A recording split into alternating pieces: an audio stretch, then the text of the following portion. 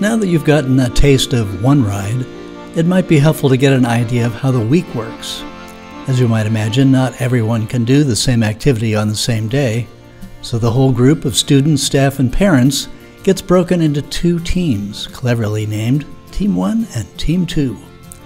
Each of those groups gets divided into 4 families, with more evocative ocean-related names, for example, sea elephants and clownfish. After being assigned to a family during Monday's camp setup, teams set out on their first all-day ride on Tuesday.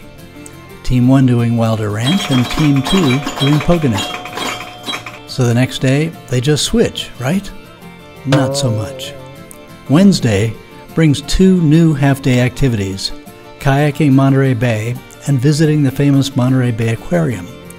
Of course, to make sure everyone gets a chance to do everything, 2 families from Team 2 begin the day with kayaking, and the other 2 start at the aquarium.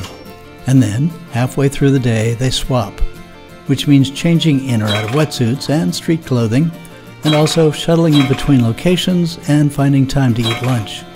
And of course, Team 1 gets a chance to ride Pogonet.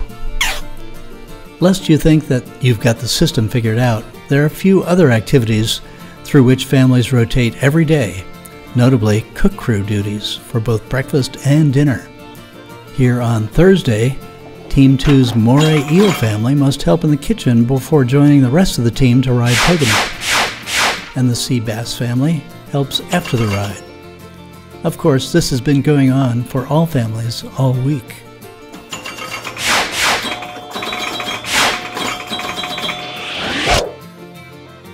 Friday, we ride the Forest of Nicene Marks, alternately known as Mount Doom.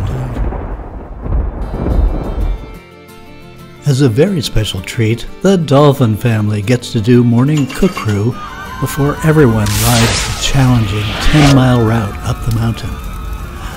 Oh boy. But more on that later. Now, on with the show.